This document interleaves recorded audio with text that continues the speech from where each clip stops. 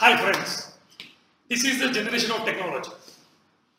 So we at Iyer Commerce Classes decided, why not use technology for the sake of studies, for the benefit of students.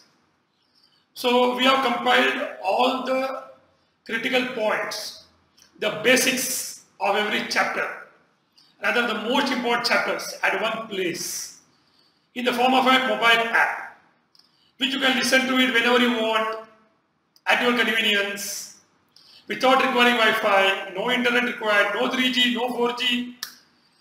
You just have to download in your mobile and listen to it at your convenience. My advice, listen to all the chapters at least thrice a day till your day of the exam, and I'm definitely sure you'll be able to remember all the critical points during the examination. So friends, take this mobile app, use it and score maximum marks in your examination. Wish you all the best. Next we go to cash flow statement. Cash flow statement is divided into three parts. Number one, cash flows from operating activities. Cash flows from investing activities. And the last one, cash flows from financing activities. Friends, let us start with cash flow statement. Format will be, you will start with cash flows from operating activities. There you will start with net profit, closing balance minus opening balance. Then adjustment for profit and loss account items. You will add depreciation, add non-operating expenses, add provision for taxation, add appropriation, less non-operating income. You will get a total. After that, you will make some adjustments for working capital items. You will add increase in current liabilities. You will add decrease in current assets, less decrease in current liabilities, less increase in current assets. When you add up everything, we get cash generated from operations, less income tax paid. Last line will be net cash from operating activities. Second, cash flows from investing activities. Assets purchased, assets sold, interest received, dividend received. I repeat, asset purchased, assets sold, interest received, dividend received. We get net cash from investing activities. And last, cash flows from financing activities.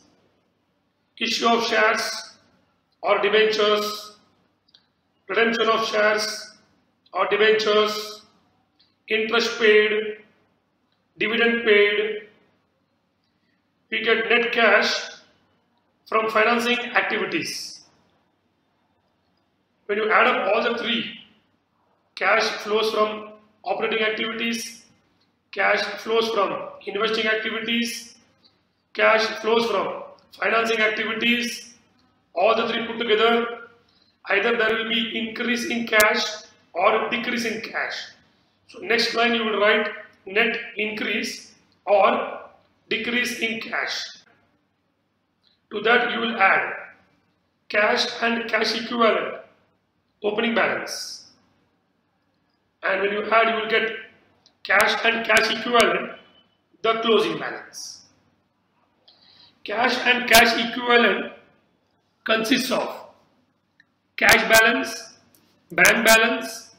bank overdraft, and marketable investments. At this juncture, the format of the cash flow is over.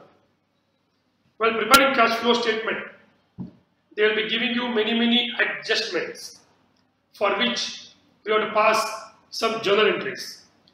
So let us have a look at the adjustments and their corresponding journal entries.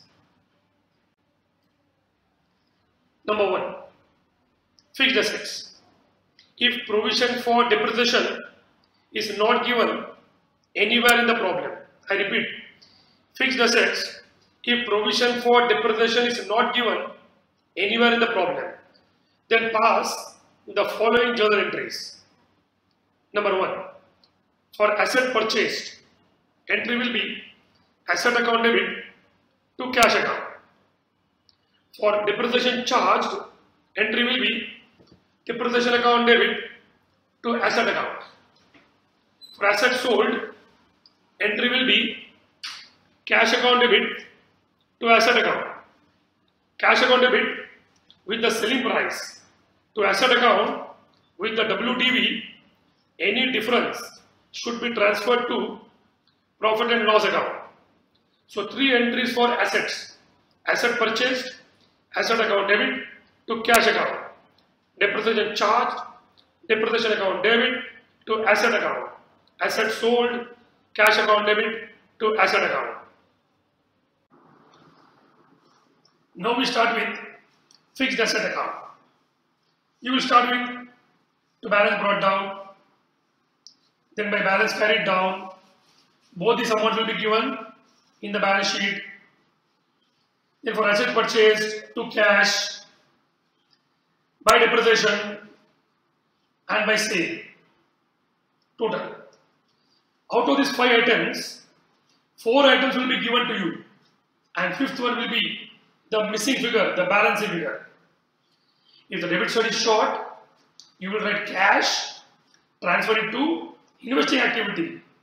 If credit side is short, you will write depreciation, transfer it to profit loss account debit.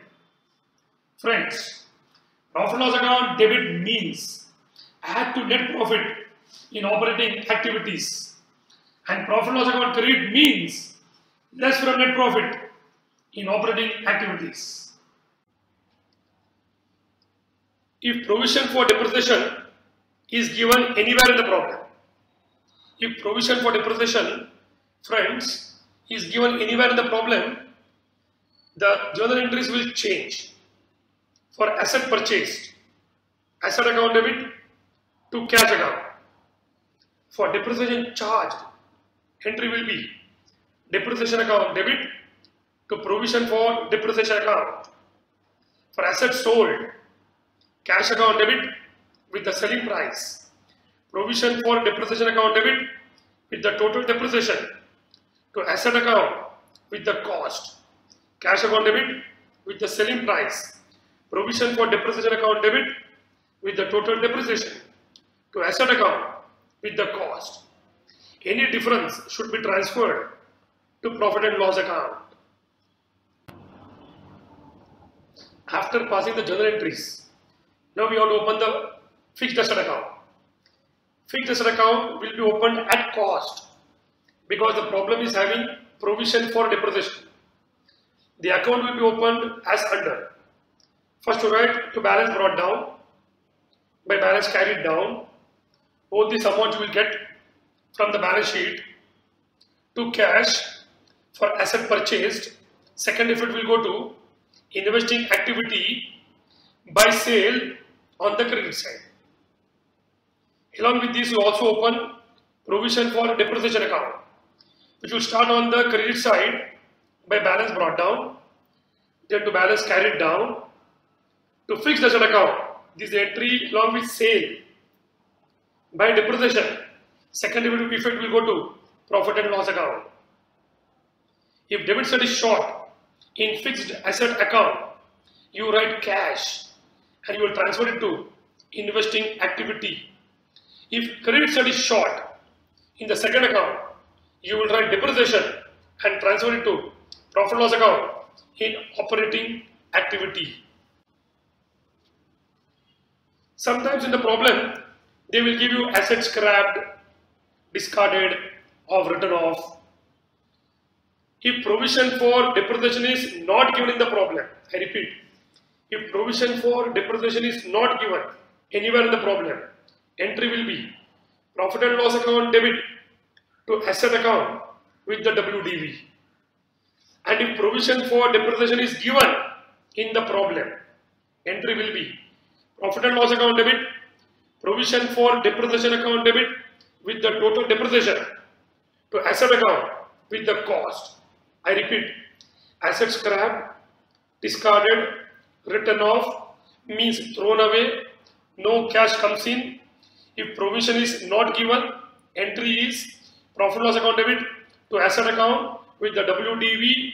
If provision is given in the problem, profit loss account debit will be the balancing figure, provision for depreciation account debit with the total depreciation to asset account with the cost.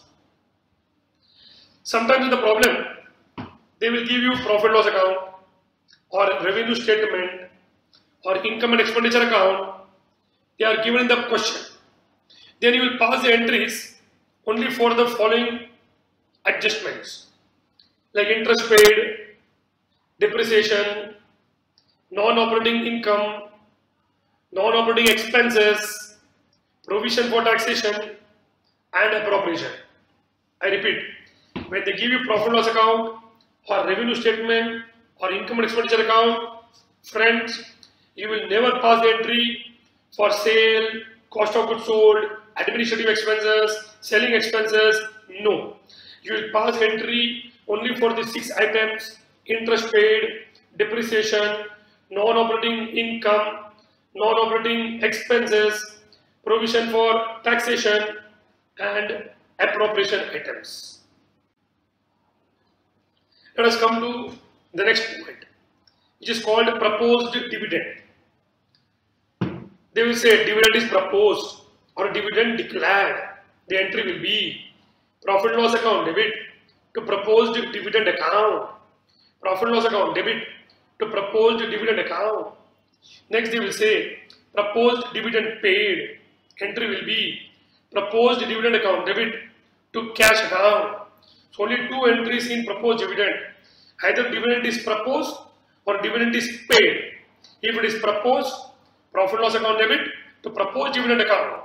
If the amount is paid, proposed dividend account debit to cash account. How will the account look like? You will open proposed dividend account. First on the credit side by balance brought down. On the debit side the balance carried down. Both these amounts you are getting from the balance sheet. Then when the dividend is paid to cash, second effect will go to financing activity and by profit loss for dividend proposed. So these 4 items will be there in proposed dividend account. 3 will be given to you. 4th will be the missing figure for which you have to open the proposed dividend account. If debit side is short, you will write cash, transfer it to financing activity. If credit side is short, you will write profit loss, you will transfer it to profit loss account in operating activity. Sometimes no adjustments are given regarding proposed dividend. In that case, from the balance sheet, opening balance means dividend paid, you will directly transfer to financing activity, and closing balance means dividend proposed, you will directly transfer to profit loss account debit in operating activity. Next, interim dividend paid, they will say. Interim dividend paid. Entry very simple. Profit loss account debit to cash account. Profit loss account debit to cash account. Profit loss account debit will go to operating activity. To cash will go to financing activity. Next we come to provision for taxation. Again 2 entries here.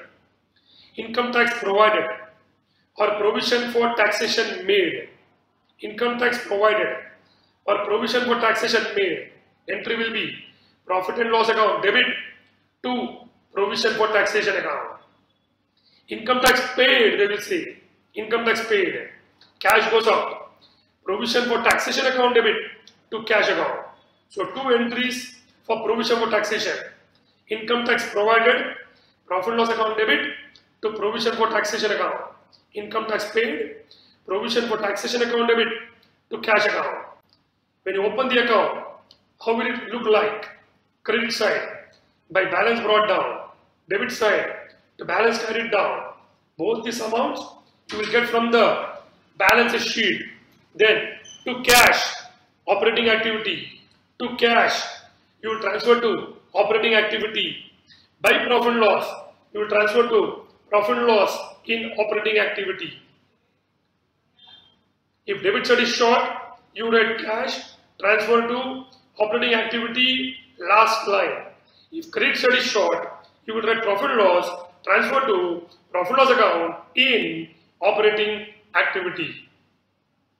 If no adjustments are given regarding provision for taxation in the adjustments, they will give you provision for taxation in the balance sheet and nothing is given in the adjustments.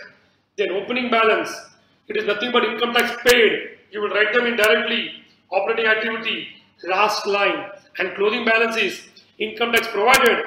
You will write them in profit and loss account, debit in the operating activity.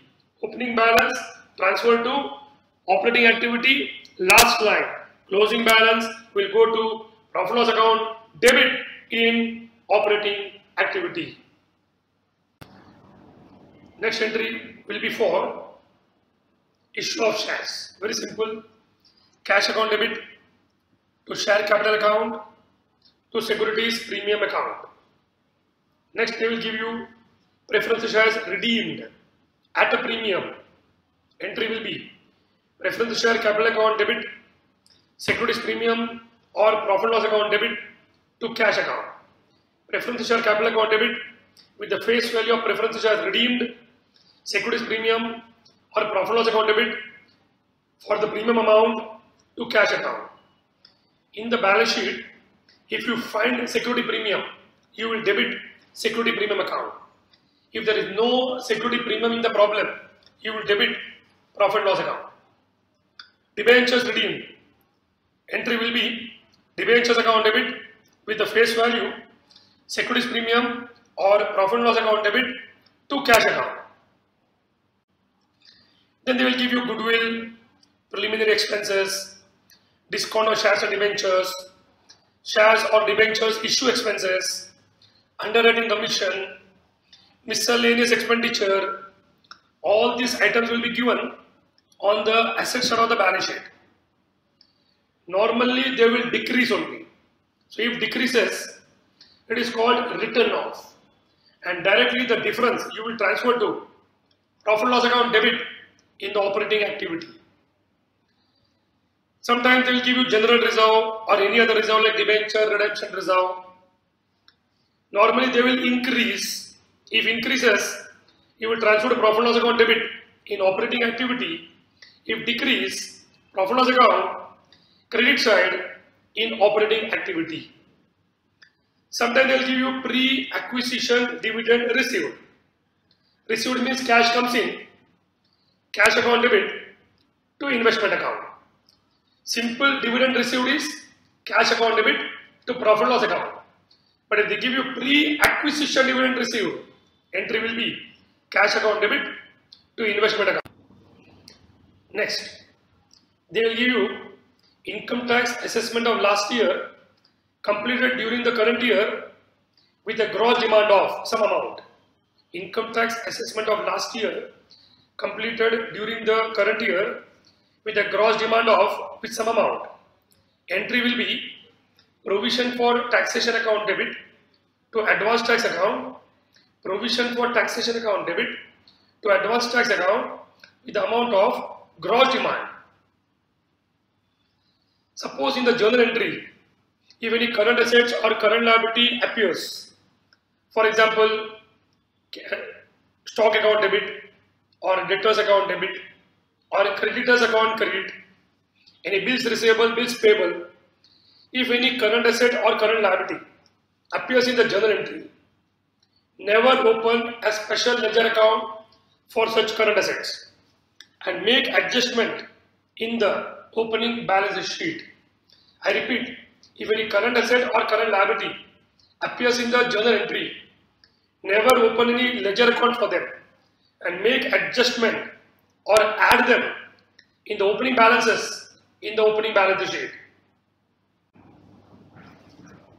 Friends, sometimes we are asked to prepare the cash flow statement of a sole trader or a sole proprietor or a partnership firm. For this, we require 3 extra entries. For capital introduced, entry will be cash account debit to capital account. Cash account debit will go to financing activity to capital account. For a drawings made, entry will be capital account debit to cash account. Capital account debit to cash account. Cash account will go to financing activity. And third, for net profit, entry will be profit and loss account debit to capital account. Profit and loss account debit, you will show this amount in the operating activity first line to capital account. Thank you.